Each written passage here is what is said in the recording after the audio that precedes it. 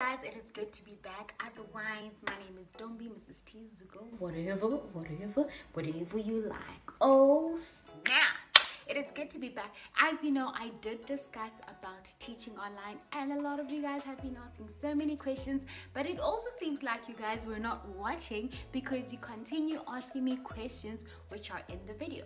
So do yourself a favor, first go watch that video so you can understand this video. So basically today is a continuation, yes, the English. Otherwise, if you would like to order a satin bonnet, this is satin bonnet from Z World. They make these satin bonnets, and one thing I do like is they have the stretch thing at the back which you can make it as tight as you can. Even when I'm deep conditioning my hair, it is bossa wena. I don't know what that means, but yeah.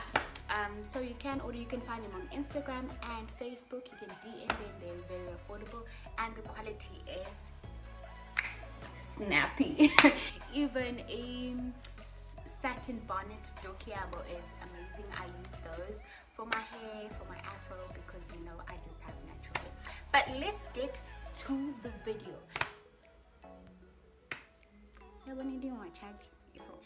But okay, let's get back to the video. So basically the question is, where can I do my Tefl course?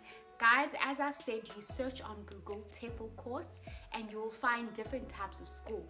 It is expensive, guys. It's usually from 1,000 Rand or from 900 Rand if it's on discount to like 3,000 to 4,000 Rand. But also please make sure you do read the reviews from other people as well. I know when I wrote the test, it was out of 100. It's basically your grammar and etc and etc and etc in English. Number two, how is it easy for you to get is it easy for you to get employed? It's not easy, guys. It's like when you're applying for your normal employment, you know, that's how it goes. Some schools, they have 3 different types of interviews. You pass that one, you pass the demo session, and then the last one is like, no, we will not continue with you or whatsoever. Even myself with 7 years of experience, I do apply for school, and like more than 20 schools have declined me. So just because 5 schools have declined you, don't give up. Just continue applying. There will be a school that will finally accept you. So you will not get employment immediately. It's like any other sector, guys. Any other sector, you apply. So some schools have 3 interview process and some just have 2, which you have to make a demo in front of the video, and like you have to introduce yourself. Okay, I'll just make as if I'm doing a demo. Hi, my name is Tombi. I am from South Africa, from a very small city called Port Elizabeth, and basically I do have a Tefl course. I do have a qualification tourism management and logistics.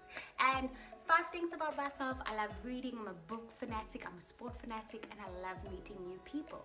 So basically that is about me. I have okay, don't do that party. I have taught adults and children, but I do like, sometimes I always say to people, don't say you do prefer adults, just in case the school just does kids. You start somewhere. I started with kids and teenagers, now I just do adults, period.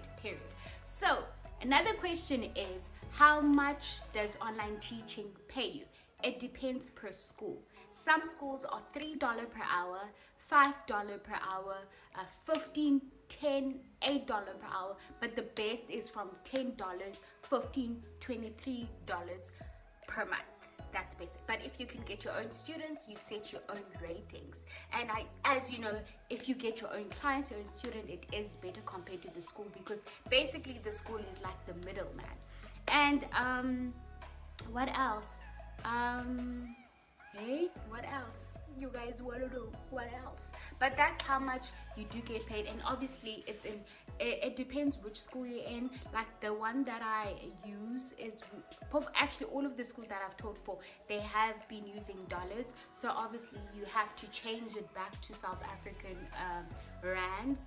And let's say you get like $800, then you have to change it to South African dollars. But what they do is, usually we use PayPal, That's an app that they use, or that school has their own app they pay straight to your bank account. And some schools use Western Union, but I've never used that one.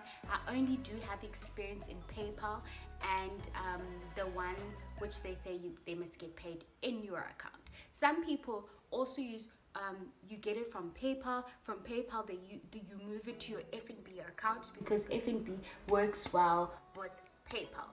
So what you do is, even if you go to the bank, they won't know how to do it, but you have to use your laptop in order to apply for it, like to be able to do it on the app, to transfer your money to your card. But if you do need help, basically you can Google it. How do you link your F&B account to PayPal? It's easy. That's what I did. But if you're really stuck, then I can help you. If you're really stuck, then I can help you.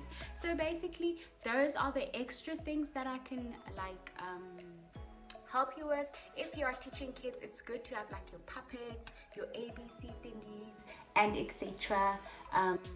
So that you can be practical. If you're teaching about an apple, like this is an apple. So basically you will put an apple so they can see what you're speaking about. But that is an advantage when you're teaching adults. You don't have to do that. Some people, the other options that they do is that they'll rather go to overseas to go teach English online. Not English online, but they'll go teach English because it pays more money. It depends which school that you're in. I have friends who have gotten paid 20k, 30k, 40k, 50k. It depends which school, which is better because you get a nice lump sum of money.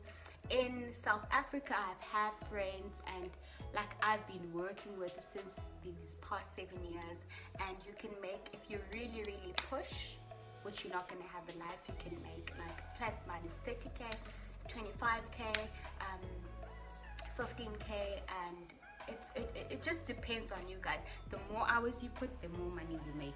So the more students you get, the more money you make.